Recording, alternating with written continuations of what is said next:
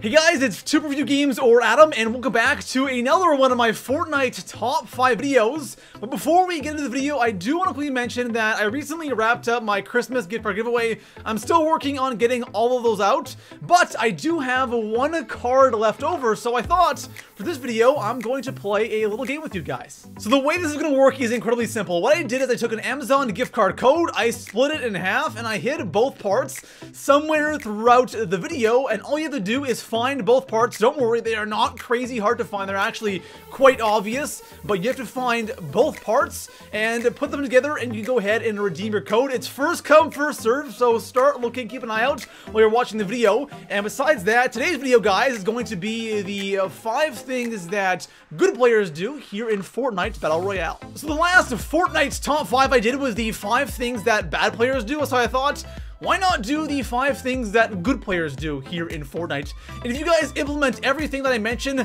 on today's list, you will hands down get more wins, more kills, and become a much better player in Fortnite Battle Royale. And besides that, guys, if you could drop a like on today's video, that'd be amazing. Subscribe for more Fortnite top 5s. And besides that, guys, let's go ahead and start off today's list. So starting things off here in the number 5 spot, simply going for the kill. Now, I know that sounds really obvious. Of course, in Fortnite, the objective is to go for kills, to get kills, but when you really think about it, how often do you always go for the kill? Because when I look at my game, and I know a lot of people do this, is when they see somebody running away, they want to chase them down, they want to be certain that they'll get the kill, and who knows, maybe that person you let go or waited on had like 10 health or 20 health or 75 health, they had a scar or an RPG, and you let them go. So one thing that good players do a lot of is when they see somebody, they shoot and try to get the kill. So this is something I've slowly but surely started implementing into my own game, and one thing that I have realized or noticed is sometimes when I see somebody running away, I just go ahead and shoot them. And sure, sometimes they have full shield and they turn on me and they kill me. That's unfortunate. That's actually a good thing though. I'm getting in more gunfights. It's gonna make me a better player, but I'm surprised on how many times I just go to shoot somebody and I kill them within like 2 shots. And normally I wouldn't shoot because I'm like, okay, I don't want to give away my position and I want to make sure that I'm in the optimal spot, that I'm certain that I'll kill the opponent.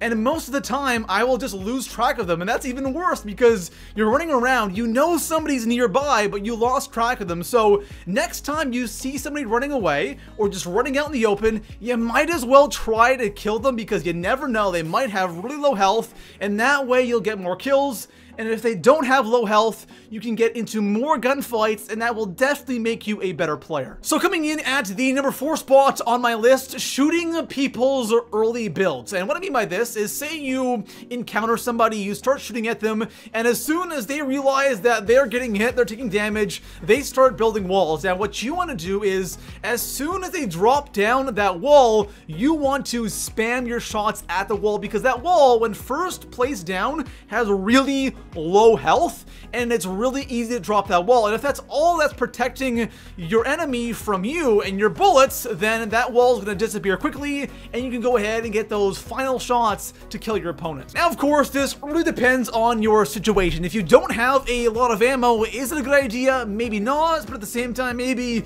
you kill your enemy and he has a lot of ammo, so it's a win. But if you do have a ton of ammo, always spam your shots when somebody starts building. And believe me, there are times where, you know, people are placing down wall after wall, you're destroying wall after wall, and there's just that split second where they don't have a wall up and you destroy the wall and you get that last hit on them and you get the kill. So this is something that is very, very important to do. It might not work out every single time, and of course, it depends on how good your opponent is, but most of the time, when somebody first starts building, you continue to spam your shots, you'll definitely get a couple hits on them, and usually that will mean you get the kill. So coming in at the number 3 spot on my list, good players know how to land faster. Now, I'm not talking about the method of landing above the water. Don't get me wrong, it does work, but come on, landing on the edge of the map, it's not really the best thing to do. There isn't a lot of good loot spots, and the circle is usually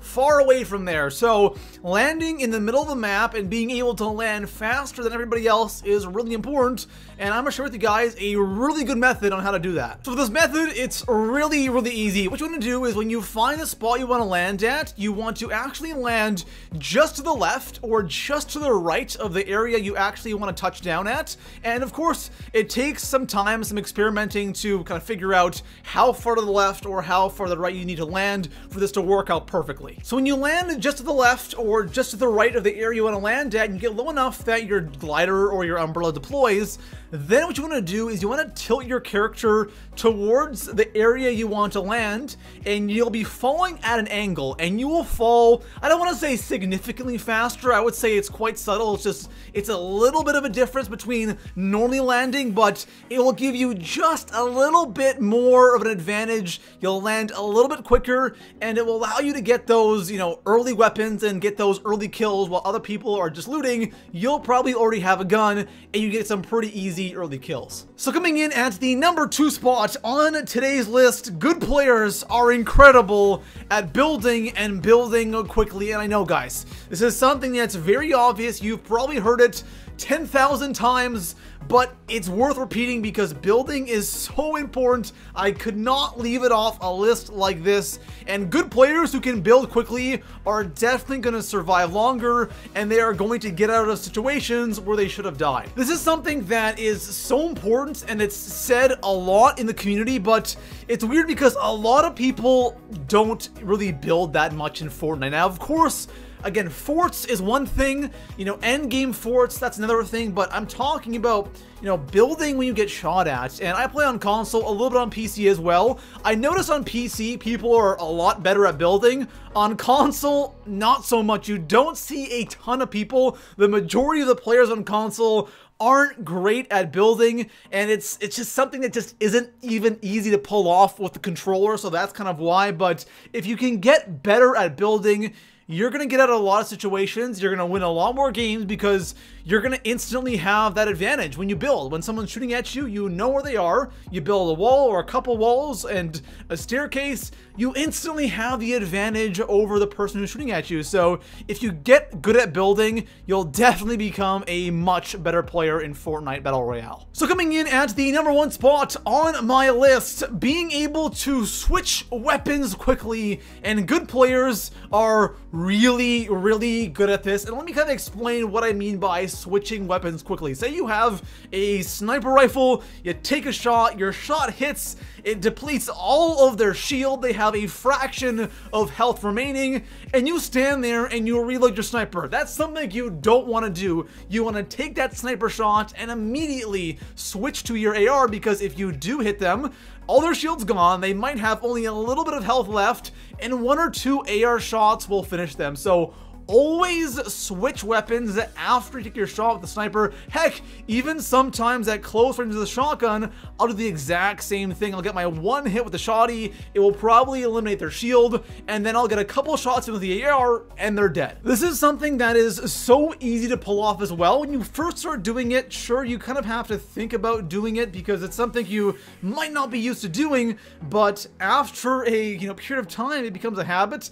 And this is a very good habit to have. And I just think back to so many times, especially with the sniper rifle, where I take a shot and I know that their shield's gone, a good chunk of their health is gone, and I just sit there and I reload my sniper trying to get another hit when I could just switch to my AR and get the kill. So always, especially when sniping, always take that shot, switch to your AR, and finish them off. You'll get so many more kills. And again, even with the shotgun, it can be pretty handy. So it's time for the honorable mentions part of the video, and for today's video, I only have one, and that is jumping with shotguns. If you're wondering why good players are always hopping around in close quarter shotgun battles, it's because if you jump, you have a higher chance of getting a headshot. If you aim at the person and then jump, you're most likely, hopefully, gonna get a one-shot headshot kill, both with the pump and the semi-auto. And of course, you want to get that one-shot kill with shotguns because why the hell not? So yes, good players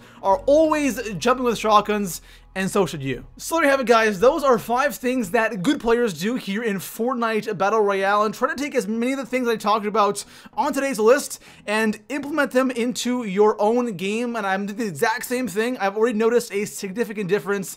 And if there's one thing that really jumps out at me that I talked about in today's video, it's just shooting at people. And it's when I normally would not shoot, now I'm shooting instead, and I'm getting way more kills because half the time when there's people running in the open and I decide, oh, I don't want to shoot, they have low health, and I always just get the kill, and it's so satisfying. But of course, sometimes you'll shoot at somebody, they have full health, and they might turn on you and kill you, but again, at the end of the day, it will make you a better player. But besides that, guys, if you enjoyed the video, drop a like, subscribe for more Fortnite top 5s, and I'll see you guys in the next one. Peace out.